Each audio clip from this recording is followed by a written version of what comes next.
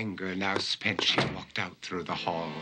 And while Vincent backed slowly against the wall, the room started to sway, to shiver and creak. His horrid insanity had reached its peak.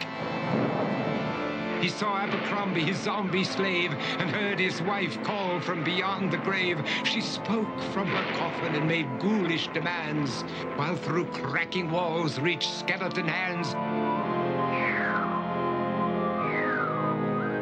Every horror in his life that had crept through his dreams swept his mad laughter to terrified screams.